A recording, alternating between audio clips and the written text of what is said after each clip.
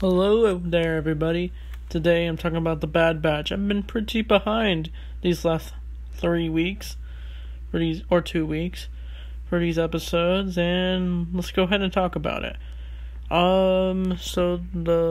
These last 2 episodes I thought were kind of boring, kind of just typical adventure episodes. Not much really happened. They weren't bad. They were just like something not really into. So this recent episode really took me by surprise for sure.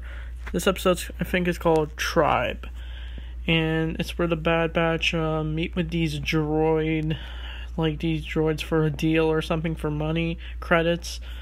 But it wasn't until Omega notices a Wookiee getting arrested by one of these droids, and then she helps save him, and it's revealed to be the Padawan Jedi from the Clone Wars, Gungi.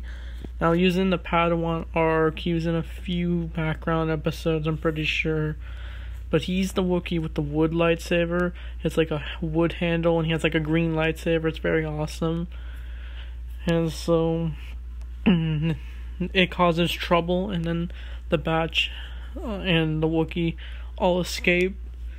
And then they realize they have to get him to his home world, and so they do go to his home world, but then they realize that Kashyyyk is run down by the Empire, and the Batch learn that if they leave them, they could probably die, and so they gotta help them with their conflict, and have them somewhat be free from the Empire.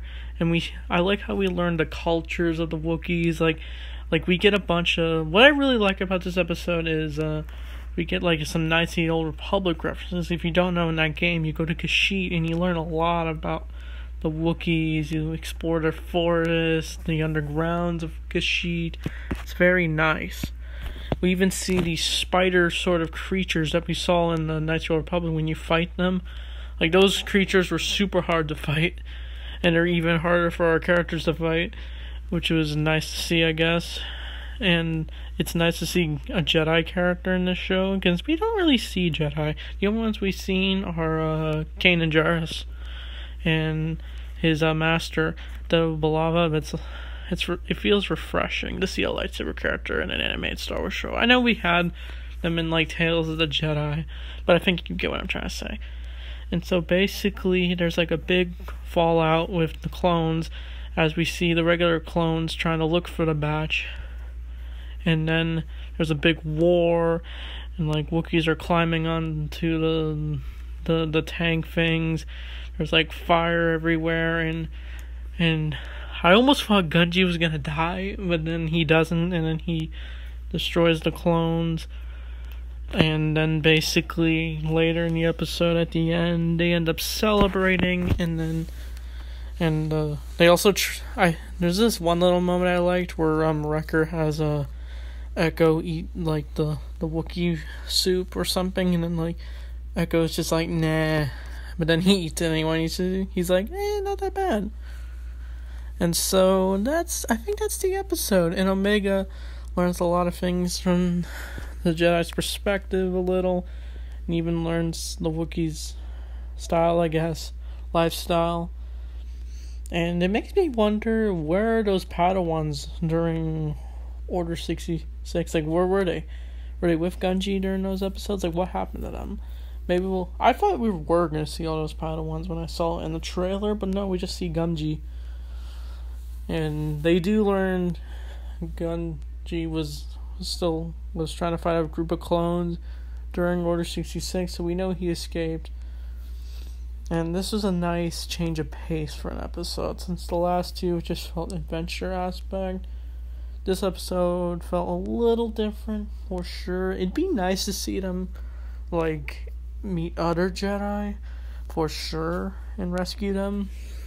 If I had any issues with this episode, I like the other 2 episodes more than this episode. Like, this episode was cool. Like, I liked the story. It wasn't, like, amazing or anything. I don't think it really had any issues. It was a nice episode. So I'd give it, like, an 8 or, like, a 7 out of 10. So anyway, next is I think it's called Clone Conspiracy. Okay, so this is a spoiler warning. This is another episode about the Bad Batch. It seems like the episodes with the Batch seem to do okay. Since some of those episodes I almost lost chance with this show because we were getting some episodes I was just like, this is kind of whatever, and then we get an episode without the Bad Batch. With the Crosshair episode, that episode was awesome.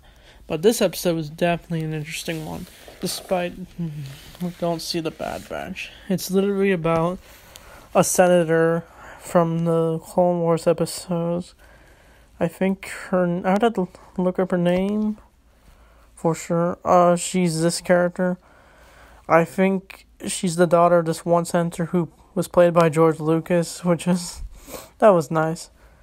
It's nice to see another character get a chance to shine in this episode, since the Senate episodes were trying to be interested in the Clone Wars, but they were just kind of episodes in my opinion. And so basically it's about the senator trying to find out what really happened to Kamino, since we learned in Season 1 the Empire destroyed the Kaminoan base with the Batch. They survived, of course, if you saw Season 1. And basically, it's basically like a spy filler episode for sure. Like, there's this one clone named Snips. I think his name is Slips. I thought his name was Silk, like that one clone traitor from that one episode all the way back in Clone Wars Season 1, but no, it's a completely different clone. I like the beard. Like, you see the effects of the war has affected our clones. They have their opinions, but when they say it, they get targeted, and then they die because of their actions. And basically, they're trying to hunt this sniper guy, and it's revealed that one admiral who was trying to keep secret what he did to the clone facility, he hired a sniper to kill clones who speak out. And it looks like he's ready to kill this senator too. And basically, it's like a goose chase. It's a very nice pacing episode, for sure. And so I think at the end, I thought we were for sure going to see the Batch, but we don't. It's kind of like, this episode's set up, for sure. It's later revealed when she's going to tell Bail Organa. We also see Bail Organa, which is nice. And so basically, she is hunted by the sniper guy when she tells Bail Organa what truly happened, as she founds the evidence to what happened to Kamino. She is then rescued by Rex. So I was honestly surprised to see Rex, because I knew he was in the trailer, but I didn't for sure thought we were going to see him. I thought we'd see him like later in the last few episodes, but no, we see him this episode. And I think they go to the Martez sisters' shop when they finally take down the sniper. I almost thought Rex's life was going to be endangered, but it wasn't. But it's revealed that it was a clone, like a clone killing clones. And he tries to get information out of him, but I think the clone ends up killing himself on revealing what he was. I honestly, if I had to be honest, I wish Rex could have had contacted the Bad Batch and it would have showed all of them on like a hologram. I feel like that could have ended the episode. But it was, oh well. It was definitely a greater episode than the last, for sure. And so, basically, I think the next episode is where we finally get the Batch. And they're basically kind of getting tired of being being at their base and waiting for Sid to give them missions. And so the Batch finally get a message from Rex of what's going on. And then the Batch go to Coruscant, and I always thought that'd be an off limits for them, since that's the planet where we got Palpatine, we got security all around Coruscant, because the things have changed. But no, they go along with it, and Omega even dresses up as I think a senator, sort of, and then she basically gets to watch the Senate room, like we even see the Senate room where we see Yoda and Darth Sidious fight of Revenge of the Sith. I know we saw that last episode, but I bet she was amazed seeing that.